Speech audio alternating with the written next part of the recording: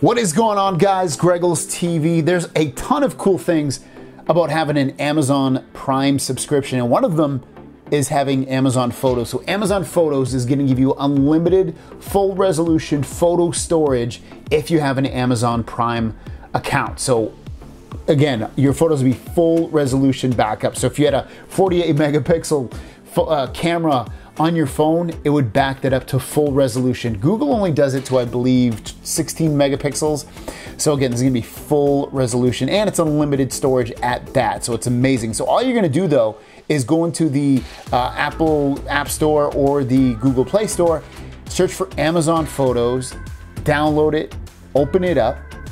Once you download it and open it up, you're just gonna log in with your account, and then you basically get to this point where it's gonna say you have free unlimited full resolution photo storage, and you have a couple of options. You can do backup photos and videos from this device automatically, which I would recommend because that means when you take a photo, it's gonna automatically back it up to their servers. And then also it's gonna show mobile data. So if you wanna back these up when you're not on Wi-Fi, you can do that as well. I turn it off. I find that kind of kills battery life, and unless the photo is super important, I'll just wait until I get back onto Wi-Fi when it can fully upload, and that's pretty much it. And once you have it downloaded, all your photos are going to be there. And again, it's very, very easy to use. You have some categories at the bottom. So if you click on the bottom, you have sharing. So it's an easy way to share your photos with friends and family. Then you have albums. So if you want to create albums for your photos, you're able to do that. Then you have faces. It finds faces, kind of like what Google does. It'll do like facial recognition, and yeah, it's kind of cool. And then you have options over here, and in options you can order. It'll show you actually how much of the backup items you're doing so far. Like mine's doing it right now, so it's gonna end up uploading 53 gigabytes of data.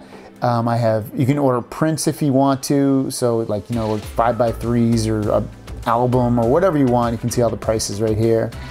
And then you also get Family Vault, which is going to be like you sharing photos with other people. You have places, it's going to show you different places that you took photos. You can do hidden photos and videos, device photos and videos, settings, which if we go into settings, we have you can manage your storage plan if you want to buy more storage, because videos aren't unlimited download. They only give you a certain amount for that. And you can buy more if you need to. You can do auto save, Family Vault, image recognition. You can turn that off, I believe, in here if you don't want it to recognize. Yeah, you can turn that on and off if you don't want it to recognize people's faces in there. Notifications.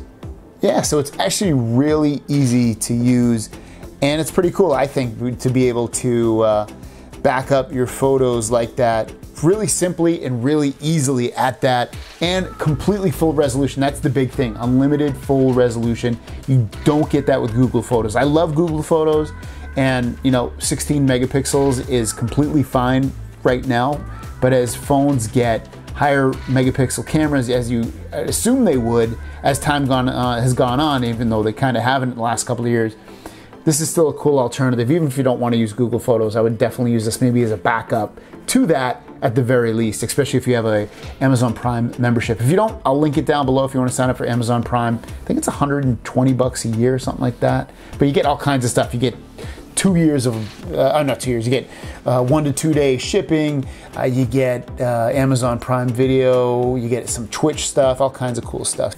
And then lastly, once your photos are uploaded, you can view them on a computer.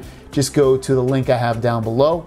And then also you can upload your photos from a desktop if you need to, if you have photos on there. And then you can also, if you have a Fire TV, you can use those as a screensaver of your photos. So just multiple ways to use this. It makes it really, really cool. Thanks for watching. I'll see you down the road.